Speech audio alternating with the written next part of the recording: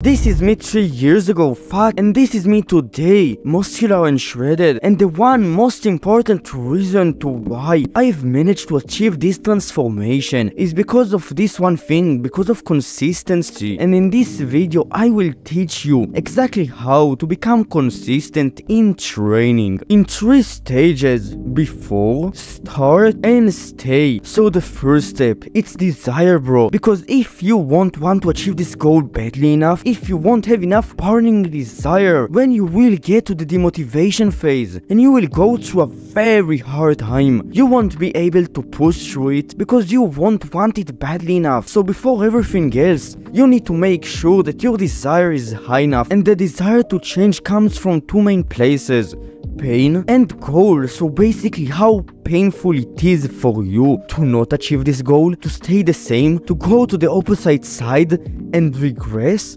And how big is the goal? How much do you actually want to achieve it? You need to make sure these 2 things are in check right before you start. Try to mask your current pain to be higher than it is, because that's a great way to increase the pain without really increasing it. Now the second step, consistency. So when we start to pursue a goal, we are not the guys who are consistent in pursuing it. We have never proved to ourselves that we are those guys. And the first thing, the most important one that we need to do when we start is to prove it. How do we prove it? We basically start small, but we go every fucking time. That's the most efficient way for us to actually develop the habit, because habits are partially built upon hard effort, but the main thing that build them is not effort, is repetitions. So the more we push, the more time that we do this workout, the more that we will prove to ourselves that we are in great shape. And now, when we are consistent, when we go every fucking time because we are disciplined enough to force ourselves to go. The third step, to get bigger until we reach the desired type of consistency in work. So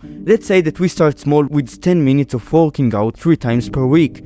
And then we start to go bigger after we develop this habit, and we go 100% of the time for like a month or a few weeks. So we start to get bigger, 10, 15, 20, 30 minutes. And now we need to make sure that we are still consistent, and we go up gradually. So between the weeks, we increase it by 2, 3, 4, 5 minutes. We add another 1 or 2 sets to our workouts. And then as time goes on, we adapt, because our bodies, our minds are great at adapting until we reach the desired type of work. And we have to stay there, bro. So don't be cocky, don't be arrogant, bro.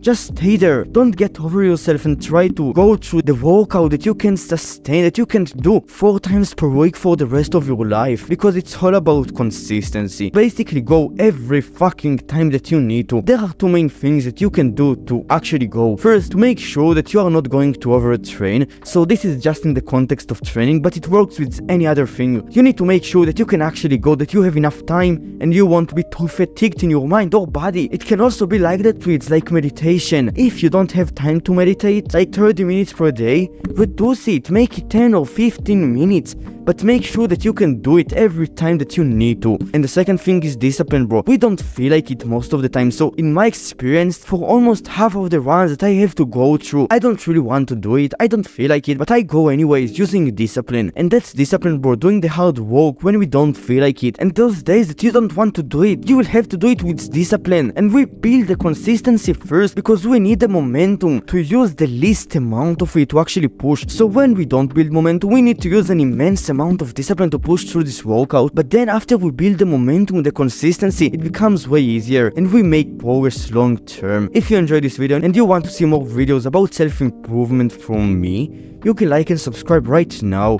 and I will see you tomorrow, bro. Bye.